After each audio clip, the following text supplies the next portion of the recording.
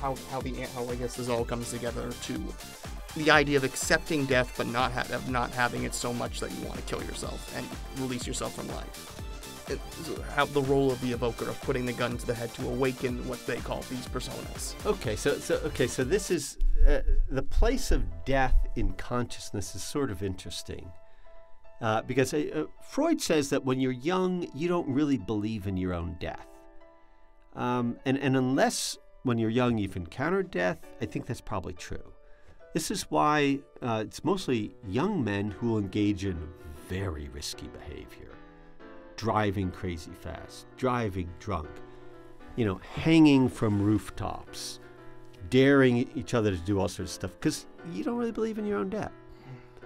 When you do, if you've ever experienced someone else's death, whether in your family, a close friend, like maybe a almost fatal car accident, you're all of a sudden confronted with the reality that life really does mean death.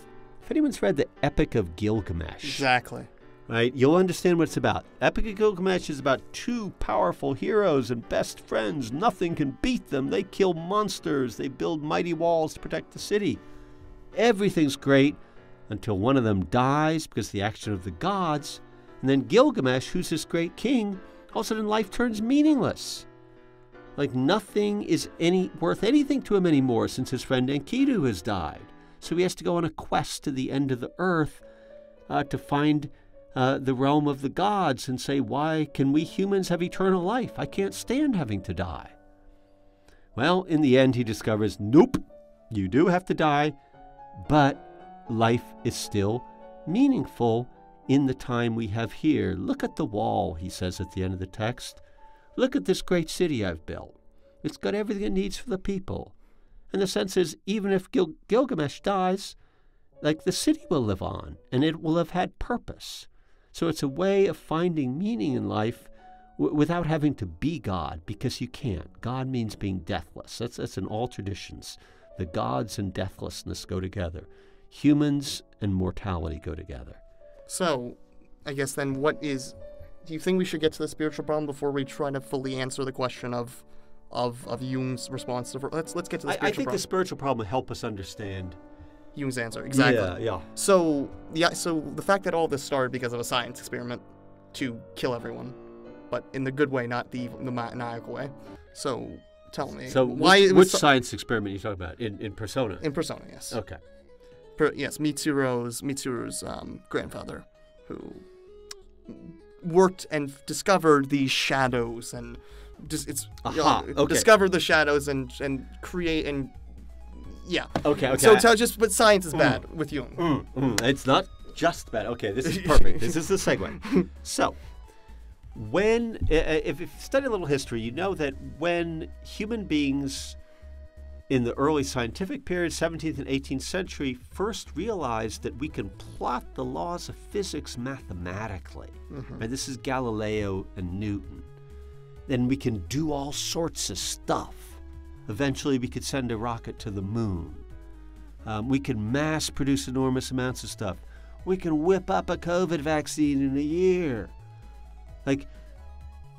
But when this originally started in the 18th and 19th century, and you got automation in factories and so on, the human race, and this is a period called the Enlightenment in Europe, was exceedingly optimistic. Now that we've discovered science, we can fix everything. There should be a science of society, that we can make a happy society where everyone will be satisfied.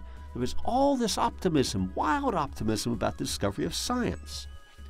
That broke down after World War I, which was the most technological and the most devastating war to date. And all of a sudden, human beings will look at themselves and saying, oh my, all our science notwithstanding, we're still like moral idiots. What's the problem here? And Jung had a dream about World War I, correct? Yes, he did. He saw it was coming before it came. The River of Blood, correct? Yes. So Jung realized that the spiritual problem of modern man is that, and he argued this was a particularly primarily Western problem at the time, was that Western, let's say Euro-American human beings, because we developed technological science, put too many eggs in the rationality basket. We began to imagine we were purely rational creatures, and through rational means we could control the world and make a perfect life for human beings. World War I just blew a hole in that. World War II blew an even bigger hole in it. And all of a sudden, we wind up in the mid-20th century, and human beings are beginning to feel very pessimistic, right? The atomic bomb. You know, it was tried out on Japan to devastating consequences. Developed further, total nuclear arsenals. I grew up in an age where it was in kindergarten, first grade, and we practiced getting down under our desk as if that would protect us if there were a nuclear attack and whatnot. So the spiritual problem of modern man was that rationality and controlling science is not solving our problems.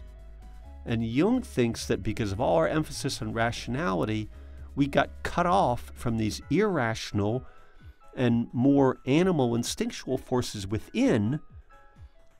Whereas for Jung, it's the relationship between instinctuality and rationality that makes human life able to handle problems.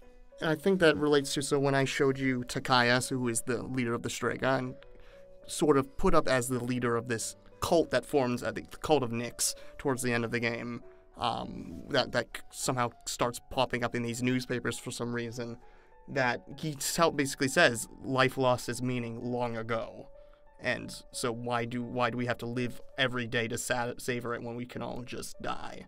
So how do you respond to that? Right, that's despair. In other words, despair is when you've given up hope that life itself, maybe even a surprising way, will provide you more meaning. I would just say the model is, if you've broken up from a love relationship and are very disappointed, you think it's all over, you'll never meet another person again, yeah, you're going to feel real bad for a few months, maybe a few weeks, a few months, but you will recover and you'll pop back.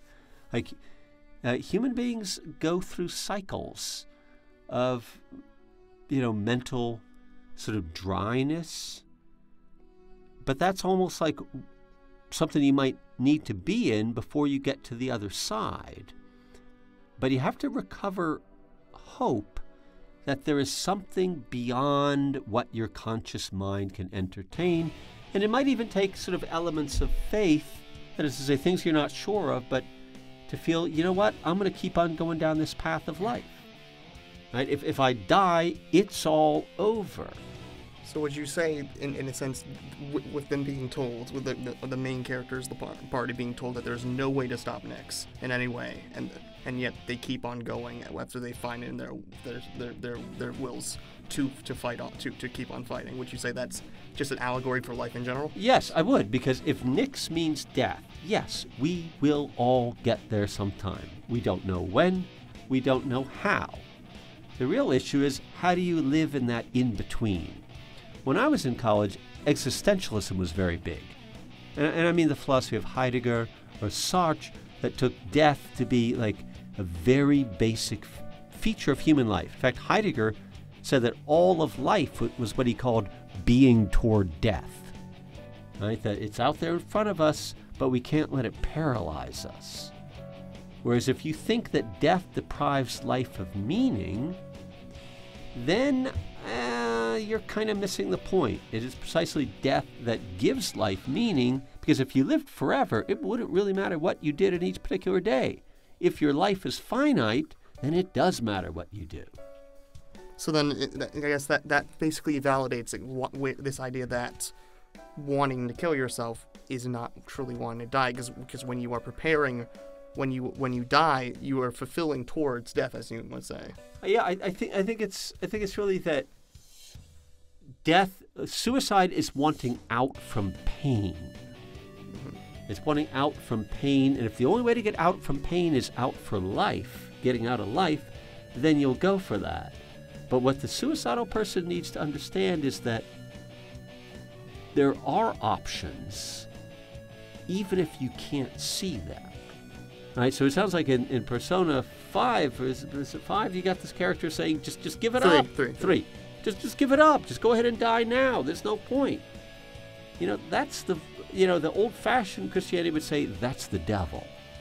The psychoanalytic model would say that is a destructive voice from the mind, and it is not you, and you are not it, and you have to kick back against it.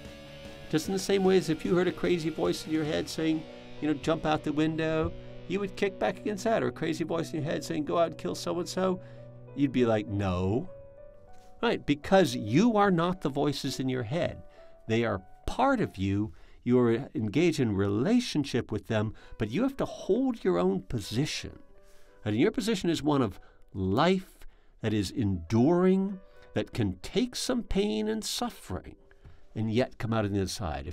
If we just think about what people go through, wars or are refugees or horrifying plane accidents where to live, you have to cannibalize the bodies of the dead people, and yet you do because you want to live. The will to live is powerful, strong, but it is possible to get disconnected from it. And do you think there's any significance that Takai's persona is hypnos? Well, hypnos means sleep in Greek, and in sleep we are given a break from pain. Exactly. And it is also the moment where life forces can come up in the mind, and you'll be in a dream having some great sexual affair, and you'll wake up, you'll be, oh, dag, I wish that were true. Well, guess what? Time to go out and make it true.